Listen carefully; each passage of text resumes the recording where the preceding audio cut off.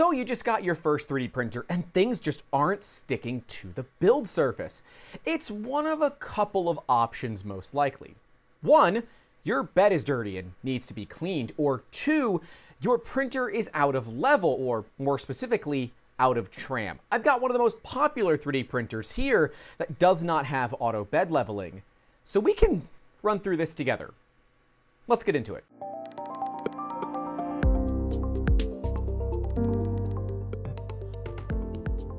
Hey guys, welcome back to the channel, and if you're new here and you're new to 3D printing, make sure to leave a like and get subscribed. If you have found this video, it likely means that you're having issues with your first layer sticking. There are 2 basic reasons for this.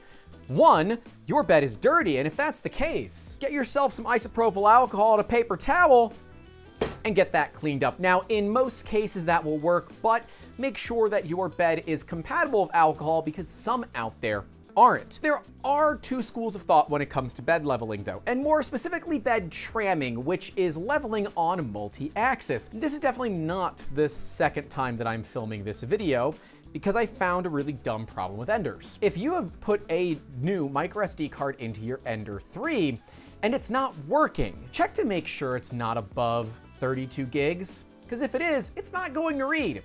Ask me how I know. Anyways, enough of needlessly unwarranted, unnecessary frustration when it comes to Enders, and big shout outs to Zern Zero and Omaha 3D Prints from our Discord. Thank you both for your assistance in figuring out why I'm an idiot, but really it's Creality's fault and not too much other. But there are 2 schools of thought here for bed leveling. We have Mr. Old School right here with the white paper that just easily gets you about 0.1 millimeters the offset. And new hotness right here, the Filament Friday Auto Leveler tool. Old and busted, new hotness. Now, I am going to be doing a video coming up with my brother. We're going to see who can level a printer faster. If it's better for him with the new school way or me with the old school way. I have a feeling he's going to suffer less frustration than I will. And there is a big reason why we don't use printers without auto leveling in the company anymore. It's just not worth it from a business case. And if you do want to see business focused videos as well as videos where we upgrade Enders, let me know in those comments down below, because those are things I'd like to do more of, but if you guys aren't going to want to watch it, then hey, I'll do other videos. I've got plenty of them. Thank you all for your support in that as well. We've got here the Filament Friday Auto Leveler, which is pretty darn cool, but it's really simple in what it is. It's a button cell battery, a little momentary switch, and a resistor and an LED. A 3D printed part. Very, very simple piece on a printed circuit board, nice little sticker, real nice bit of kit. But what it does is it takes all the guesswork out of the old school way.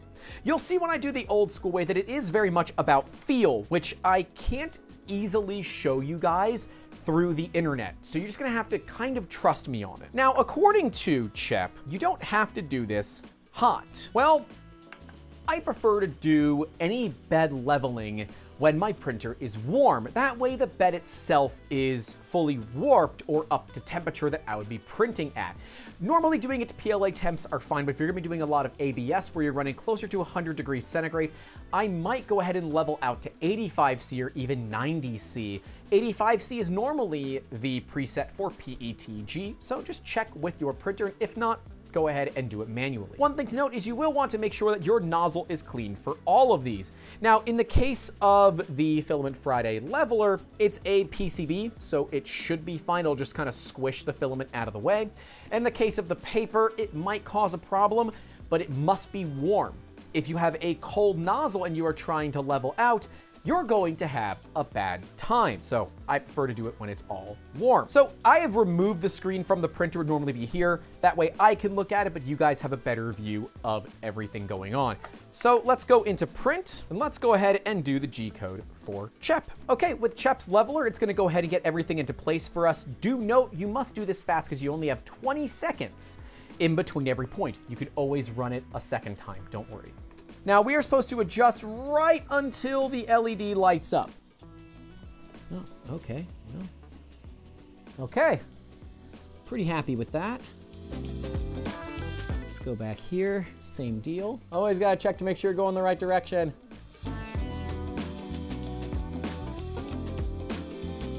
Okay. Oh, we're just moving the whole friggin' thing with us. That's a bit of pain, but that's more on me, not on them.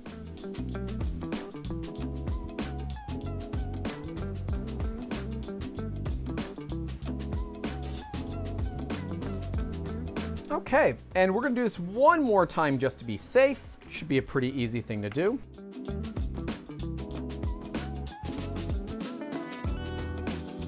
Now coming up again to the front. You will want to do this multiple times just to be safe. Is it necessary? No, it's not, but it will give you generally a better result. So there we go. This was very fast, very easy to understand, so I can't really complain. It's pretty great. All right, we are now going to do it my way. We're gonna see if CHEP's tool gets us nice and close. Now, I'm gonna cheat a little bit and just get this piece of paper right where I need it to be. All right, now we're gonna check CHEP's work. We're gonna see if it looks good. We're gonna go ahead and home. Now, mind you, this is my first time using this, and first time ever using it, and I did it on camera because, I don't know, apparently I'm weird like that. But I like it. It's a really nice system. So let's see if I like it. I think that's way too close personally. So for me, this piece of paper is stuck in there. If I was to pull it out, I'm gonna rip the paper. I could be misusing this. I probably need a little bit more experience with the tool itself, but I will tell you it's a lot easier than doing it my way. So let's take a look at doing it the old school way, which is with the piece of paper. To do that, you're just going to adjust the wheel until the paper becomes just barely touching. Now, it's gonna be one of those feel things. Now, CHEP got it real close. I will say we're probably within 1/4 millimeter or better. For some of your prints, that might be just fine. For others, it might not be. So we're then gonna go ahead and move it to the back. Now, my assumption is right here. It is way too tight. I cannot move that at all. Same deal though. Pretty easy thing to deal with once you get it sorted. Okay, and then you want it to just barely grab. Okay, I'm happy with that. Now back on this side, we can see it's pretty good. I'm happy with that. So we're gonna go ahead and run CHEP's tester. Now, I'm gonna go ahead and make sure I got a little bit of filament in here because I had removed it earlier. I'm gonna go to print, and we're gonna go into the Ender 3 squares. This print time shouldn't be too bad, but we're gonna see how it looks. Now, personally, I would run a Benchy with a really big brim, which I do have on here as well. And the goal for that Benchy is for us to understand, do we have a level bed? We'll see how these squares look. I'm very curious. Ooh, I think I'm a little bit too far away. CHEP, I think you have it, sir. I am too far away. I think CHEP's leveler was better than mine. We're just gonna stop this print because we don't need to do it anymore. We know that it's not right. Gonna remove the filament out of the machine itself. Gonna go ahead and clean off the bed. All right, CHEP, you got me, man. Is old school worse than new school? So far, it looks like it. Let's do CHEP's one more time. Shouldn't be too bad. Should be able to get this done pretty quickly.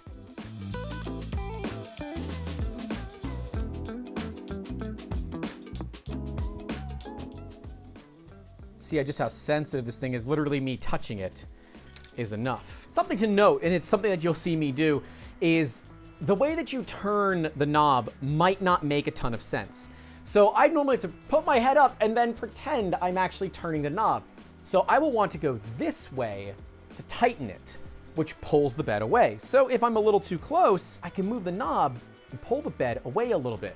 But if you're a little too far and need to move it closer, you go in this direction because that is anti-clockwise for me. So one more time, we're gonna wipe down the bed because I have touched it a little bit. Let's see if new school just completely wipes the floor with old school because it looks like it might. Gonna do the Ender square test. And we'll see.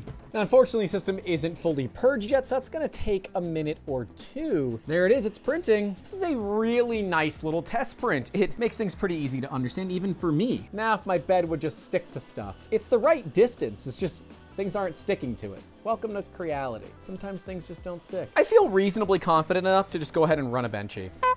CHEP's leveler says it's good. I think it's close enough. So we're gonna go ahead and run a Benchy. Again, one more thing to do. Wipe the bed down with a little bit of alcohol. Let's see how this works. Now me, I like to level when it's actually printing. So I've put a 30mm brim. We'll cut to that footage so you guys can see it. Looking at the Ender 3 V2 in Prusa Slicer, we got a Benchy loaded in because that's what we're gonna print. but I'm gonna make one slight adjustment.